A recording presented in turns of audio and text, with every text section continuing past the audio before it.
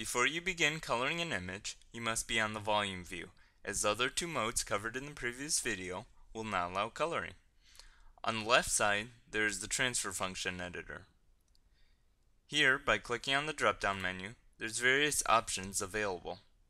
The options are R, G, and B, which refer to the red, green, and blue curves. Opacity, which changes how much light is showing through a region. And L, which is light, which increases how bright each voxel is shining.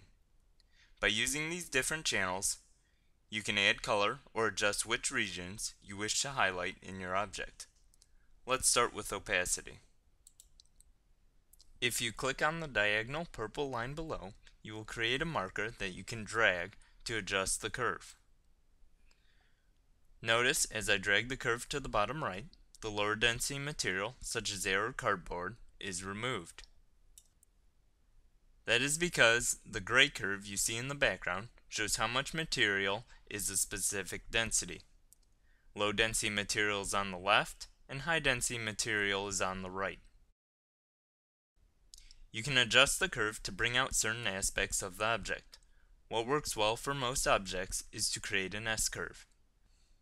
This removes any low density materials, such as packing material, and brings out important features of the object.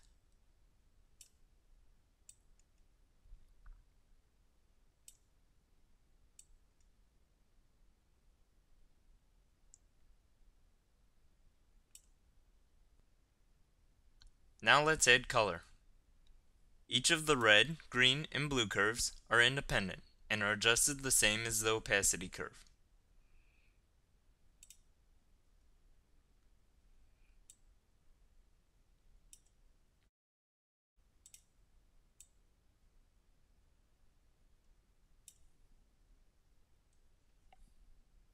By overlapping the different curves and creating multiple points, you can create unique color combinations.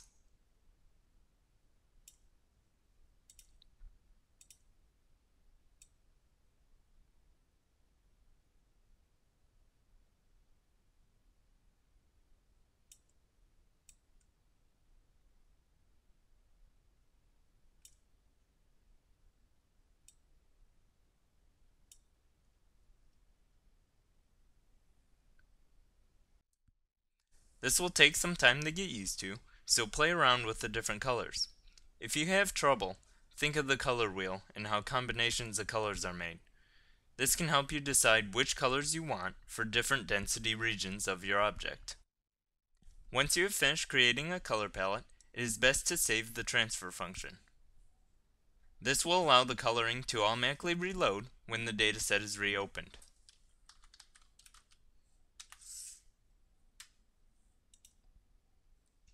That's all there is. Check out our next video on how to create lighting effects.